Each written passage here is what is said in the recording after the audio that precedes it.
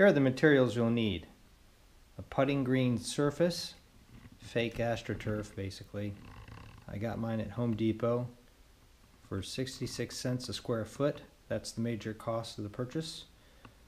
And then for the whole area,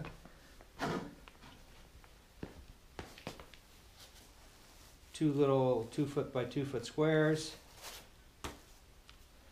some tape, reinforce the joints.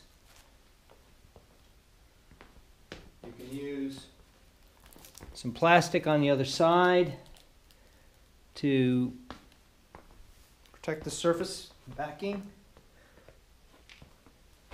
And then the borders here and on the other sides is right here, 3/4 inch tubing, has the seam on it like this, some sort of 4.5 inch circle. This happens to be a Lego cup that works perfectly to mark the circles, couple markers, cutting tool. This worked great.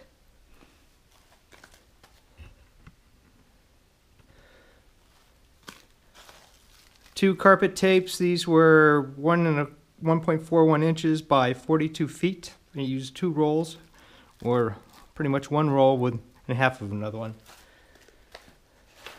2 clamps. This is a plastic cover from a nut container. It's slightly bigger than 4.5 inches, and I used it in the cup over here. So here we go, lessons learned. Originally I was going to use this carpet protector. I thought it would stick to this, the back of the AstroTurf, but not a lot of success. So I ended up laying down carpeting tape, which you'll see again right here. And that really is sticky, and I think that's going to help out a lot. The reason why I'm doing that is because I've had AstroTurf in the past, and this backing right here has a tendency to wear after a while and break off and crumble and leave kind of a white dust trail. So that's why I'm using that. And I took this, it just happens to be a Lego cover, which is absolutely perfect because I could hold it and mark at the same time. The holes. The holes are regulation, 4 1/4. And I cut them out with an X-Acto knife. And then I cut through, so there you go. I'll show it on the other side. So there's the holes on there. Here you saw it on the other end. I've cut that out. I put some little lines down. So I made sure that the putting green lines with the hole, and then that way you put it back down in there. And you actually, here you can see that one and this one. And then carpet tape around the 4 sides to keep it down. Carpet tape here, and I actually marked where this went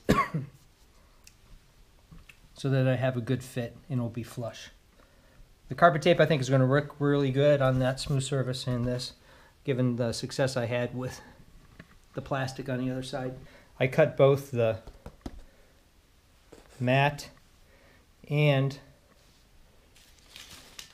the AstroTurf with this cutter, and that worked really well. I'm pretty pleased with it.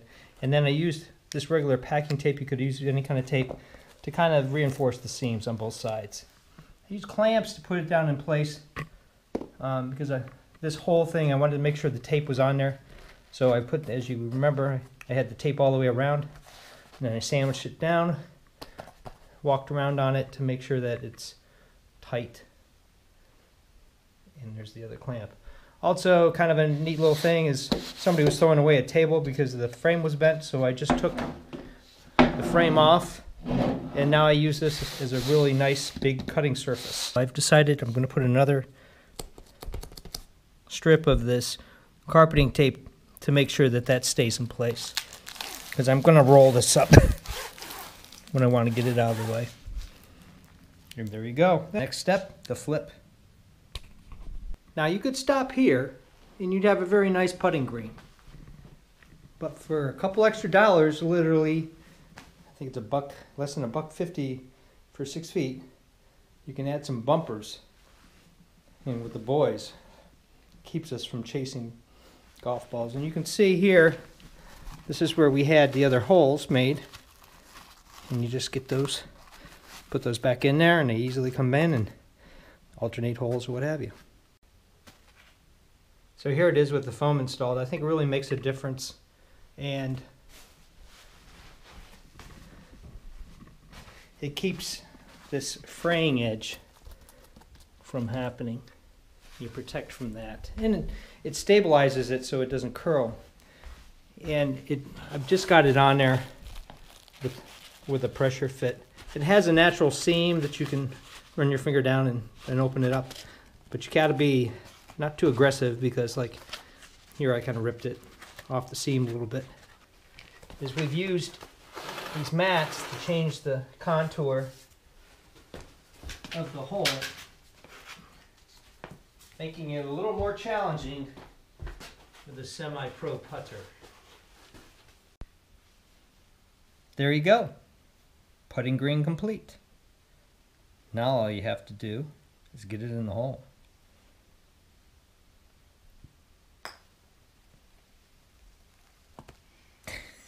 No guarantees of that.